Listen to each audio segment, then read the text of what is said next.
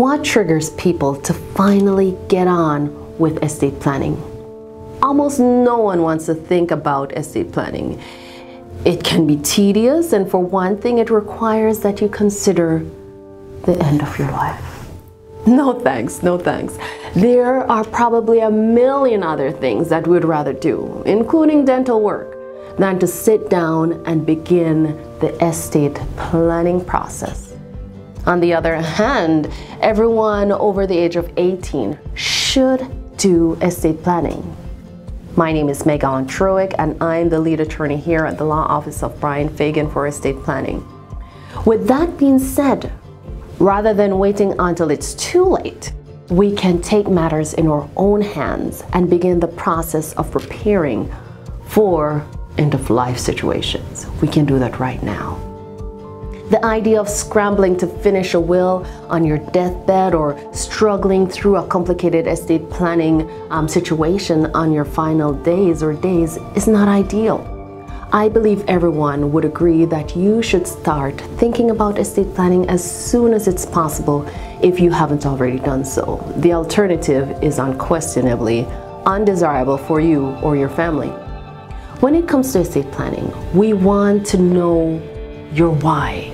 In other words, what motivates you? What makes you want to plan for the future? This is how you determine what's important to you. This is your motivation. Nothing is wrong with this. Your what and your how may be different from someone else, but your why is specific to you. I have a favorite saying: estate planning is the best and final way to let your loved ones know that you love them.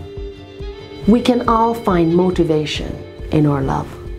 Humans are, above all, self-interested. Even toddlers can be motivated to do things when they believe that the task will lead to something favorable. Say candy. My son will totally agree to that.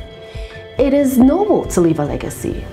While you're still alive, you can look at your life and see how you want things to be passed on. However, the true fruits of our legacy lives in the memory of our loved ones. Love is not forcing your spouse to wait months for the court to make an order for him or her to access the bank account. There is nothing important in that would cause your family to go through all that strife. That is, we must be diligent and intentional in our estate planning. If you do not have a will, a probate court in our estates code will decide what will happen to your assets. However, this division may be different from what you're wanting. You may be giving all your assets to a lazy child or to a spouse that you intended to divorce. You may even find that you are disinheriting your children. Many unfavorable outcomes happen from the Texas probate code outside of you intentionally making your estate plan. This may be disastrous for your biological children if your entire estate passes to your spouse in a second or third marriage. Think about blended families.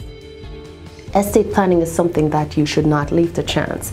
Even if you intend for a close family member to inherit your property, you should plan on directing your wishes in your will.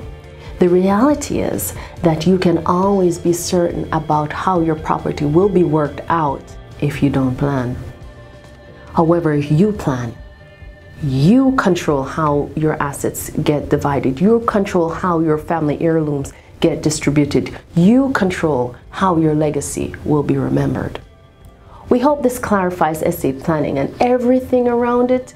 Give us a call, 281-810-9760, to help make a plan that's ideal for you. You can always subscribe to our YouTube channel, or you can see us on Facebook. Thank you.